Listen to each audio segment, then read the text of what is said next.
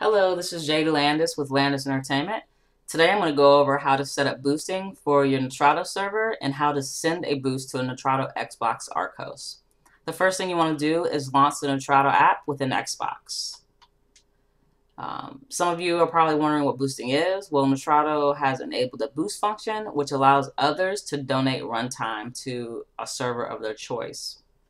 Once the app has loaded, make sure you see the rocket ship on the left-hand side.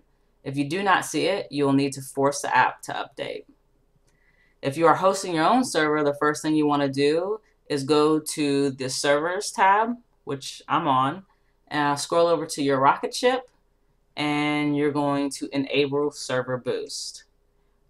Once you enable the Server Boost, you'll have your boost code up top. Mine is the 1UKZME2D. And then you'll have an option for a welcome message and a thank you message.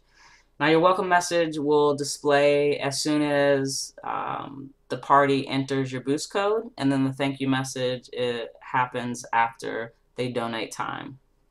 So once you're done setting that up, you just click Save Settings and you're done. So your server now is enabled to accept server boost.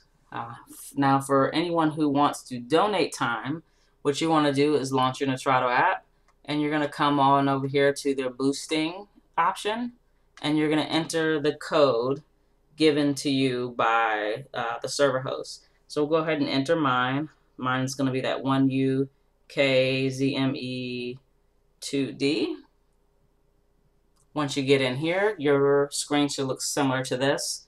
You can see my message, and then you can see the boost size.